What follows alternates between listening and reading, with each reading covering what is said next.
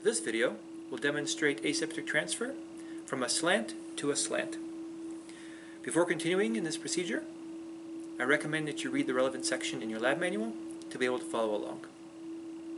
So the first step in your procedural diagram is to label your sterile nutrient agar slant with your name, the date, the type of media you're transferring onto, and the organism you are transferring.